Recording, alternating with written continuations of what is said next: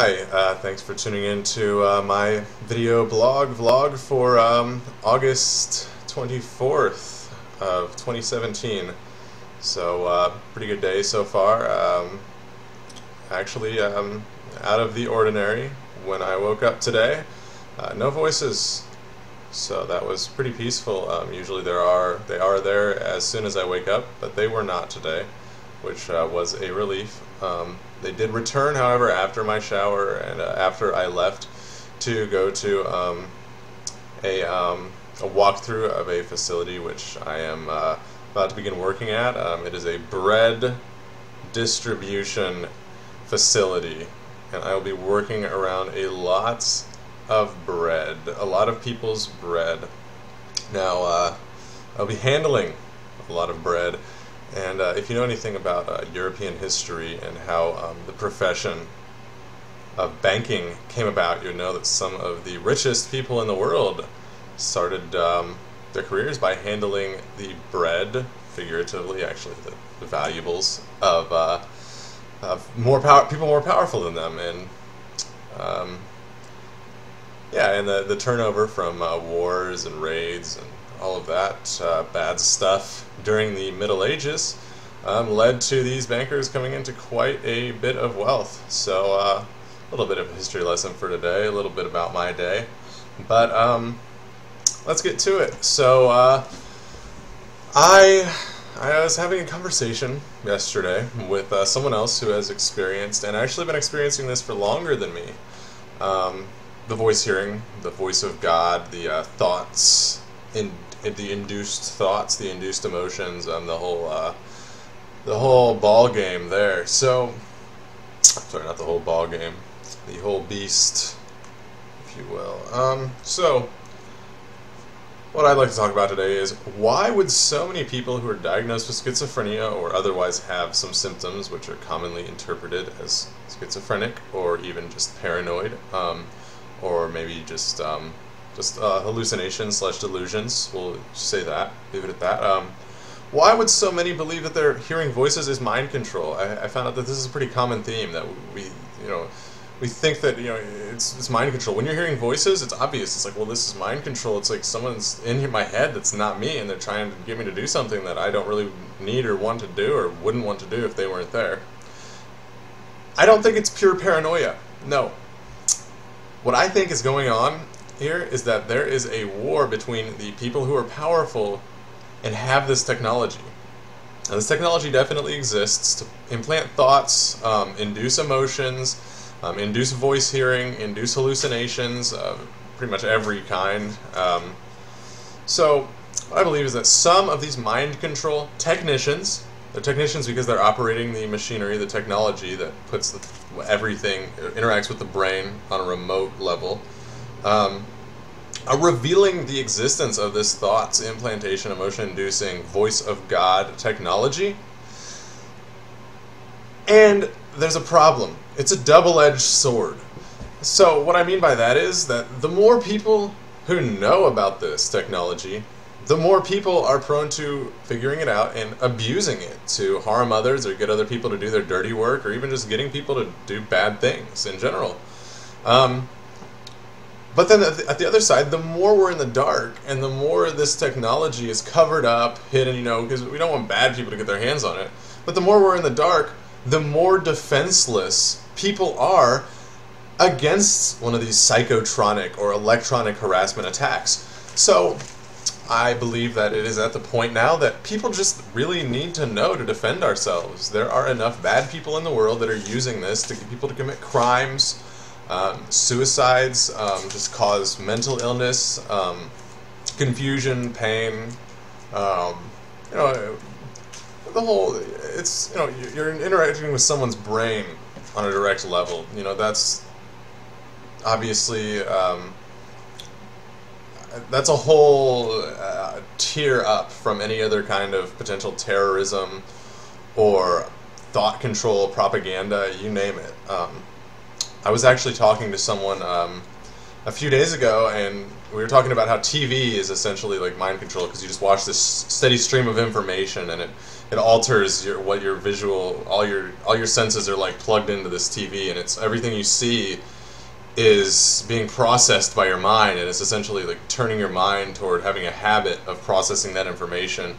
But with the TV, you can turn it off. With thoughts being beamed into your head, you can't just turn it off. Obviously, people have tried tinfoil hats and things like that. But that kind of segues into something else. People with tinfoil hats have been, ostracized, kind of pushed to the fringe. Say, these people are crazy. They're ridiculous. Why are they doing this? Why are they putting this on their heads? Why? And that's just the image of that I get, is that people who claim to be victims of mind control or electronic harassment, because there is no outward evidence, or very little outward evidence, usually none. In some cases there has been. If one hasn't experienced it and you're hearing this, you're hearing someone that's talking about something that you can neither see nor hear. So if you haven't experienced induced thoughts and emotions, voice hearing, or electronic harassment, the entire topic can just sound like circular logic that's stuck in the person that's telling it to you, their head. Because those experiences are so real to them, but so foreign to you, that it's just like, whoa, we're from a different planet, or you're crazy. It takes a real level of open-mindedness, and I think that open-mindedness is something that all of us, everyone, should always work on having. Open-mindedness to other people's viewpoints. Not necessarily, I'm not saying don't be skeptical. Be skeptical.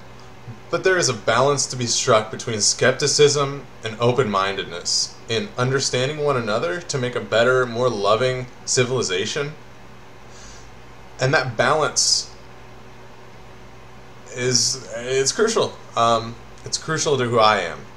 And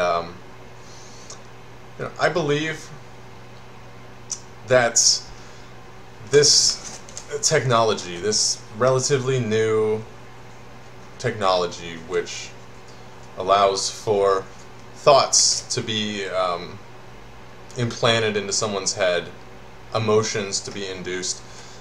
This technology is it's growing. More and more people are finding out how to use it, and how to use it to their advantage. And let's look, if we don't face the fact that this technology is real and it can be abused to potentially, cause people to commit murders, turn someone who might be impressionable into a terrorist, or into someone who believes these things. Because think about it, you're having these thoughts right now. You're always having thoughts. If a thought's implanted, you don't feel it. It's just like a text message pops up on your phone, and it's in your head, and it's changing the way you think. And if you're not, if you don't know exactly who you are, if you're searching for something, these thoughts that just happen might be like, whoa, that makes a lot of sense. I feel great. I'm finally thinking for myself. But in reality, you might not be thinking for yourself. If you're not. I mean, these thoughts are being implanted, then you're not someone who is thinking for themselves. Even though oftentimes I have experienced this with delusions of grandeur. That is a common tactic to get people who are having these thoughts and this logic that leads to a different type of behavior. It's often accompanied with this delusion that we're great people, we can do change in the world, we can make change, we are extremely powerful, I am an extremely powerful individual, and there's this whole rhetoric that goes along with it of like, I can do no wrong. And that's dangerous and powerful.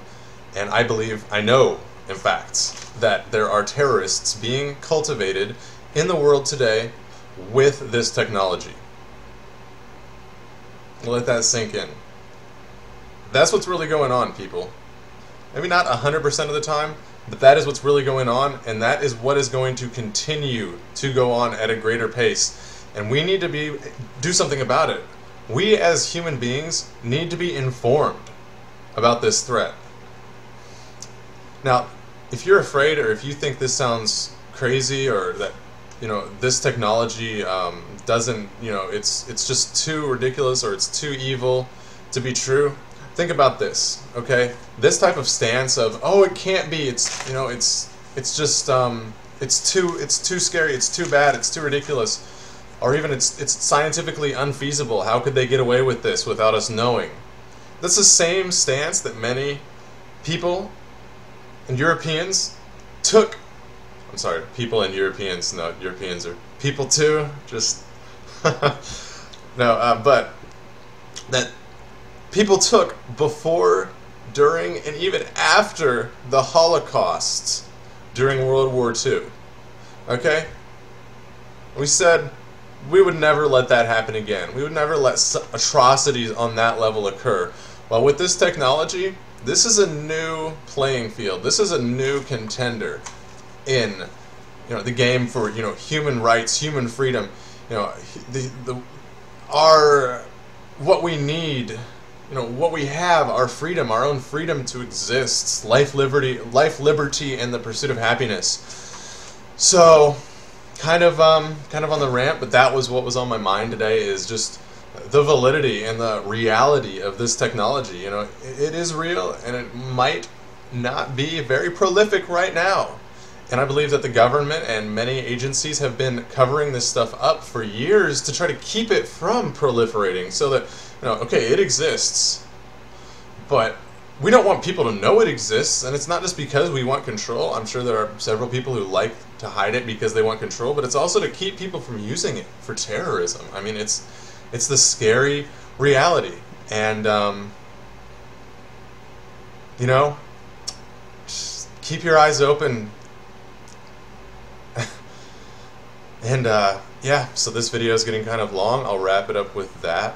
Be good, be safe, love one another, take care of yourselves, take care of your societies, take care of your civilization. Sustainable Earth is everything. Have a great day.